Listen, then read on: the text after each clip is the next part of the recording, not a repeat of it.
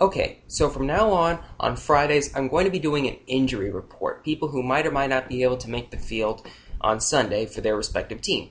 The first and possibly the biggest one is Philadelphia quarterback Kevin Kolb. In the second quarter against Green Bay, he got concussed pretty badly. Is there a chance that he could possibly make it back in time for Week 2 versus Detroit? No, not even close. He has already been ruled out by Coach Andy Reid. He is not going to play at all, period, versus Detroit. And odds are he's probably not going to play at Jacksonville in Week 3. The earliest we can realistically look at is Week 4 versus Washington. So I wouldn't hold your breath. Kevin Kolb, out for Week 2. Next up, we have Kellen Winslow. He was held out of practice on Wednesday, according to the Bucs team website. Something about his knee giving him problems, but I don't really think that this is going to be too much of a problem. You gotta remember, he's had 6 surgical operations on that knee. He's probably just trying to prevent it from getting aggravated. He's gonna start, and he's gonna play, and he's gonna get a lot of playing time.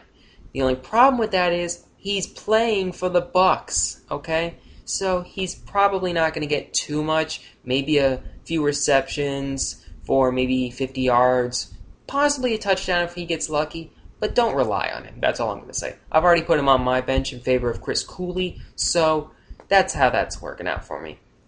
Don't rely on him, but he's going to start. That's what I'm going to say. All right, next up we have a couple of Ravens. The first of which, kind of a big one, Anquan Boldin. He's been listed as probable with a thigh injury. He had a pretty good game against the Jets. 7 receptions for 110 yards. And if he would have had 10 more points, I would have freaking won my fantasy team. Moving on. So, here's the deal. He's going to play.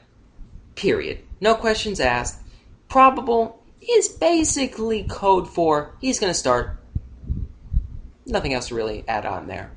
The other Raven, unfortunately, isn't quite as simple. Todd Heap has been listed as questionable with a shoulder injury. Now, on Wednesday, he said that he couldn't say right now, but he was preparing like he was going to be able to play against Cincinnati. So that's a good sign. I think that he'll start, but I don't know if he'll have a big game. This team has a pretty good secondary. Granted, the Ravens have a lot of weapons to attack a good secondary, but I think that they'll probably have the ability to shut down Todd Heap. So, he'll play, but I wouldn't recommend him. My last one is Beanie Wells. He was listed as questionable for this week due to a bruised knee, but I think that more realistically, it's more like doubtful. He didn't play at all in Week 1 at St. Louis, and I doubt that he'll play Week 2 at Atlanta. Even if he does, Atlanta has a pretty good run defense. Other than the big run that Rashard Mendenhall had, the Falcons were able to contain the Pittsburgh Steelers running game pretty well. So I don't think that Beanie Wells is going to be an option, or going to be a viable option, may I say, even if he does start. But like I said, doubtful. So, go ahead, put Beanie Wells on the bench, at least for one more week. He'll probably be ready by Oakland.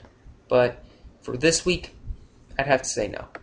Okay, that's just about it. I don't know what I'm going to put out tomorrow, but I'll think of something. See you later.